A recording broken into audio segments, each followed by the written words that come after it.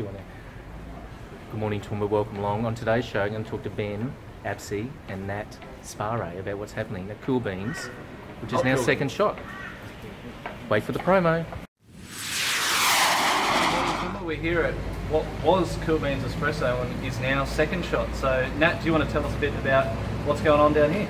Yes, so we actually, we're here, we've moved in, and Second Shot Espresso, and we're looking at setting up it as a social enterprise, but we had the food truck, as you know, but now we actually have a permanent spot. Yeah, that's excellent. So, is there any plans for expansion, or what's going on with the shop down here now that you guys have taken over?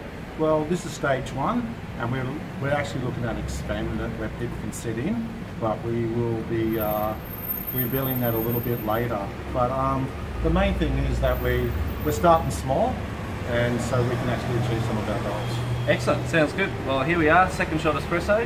Nat has taken over from the shop that we had as Cool Beans Espresso, and as a result of that, I'm now jobless. So if anyone wants to give me a job, that'd be excellent.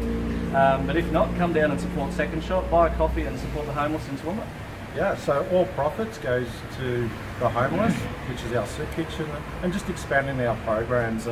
And so, you know, we're looking at training and employing people that are homeless in that domestic violence and also, you know, just people that it's tough to find a job.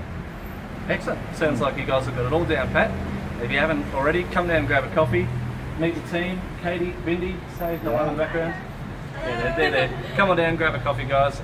And yeah, we look forward to seeing a lot of people in the Toowoomba region support Second Shot Espresso.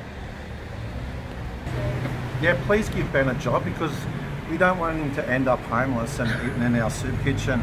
So yeah, please support Ben. He's been a great bloke.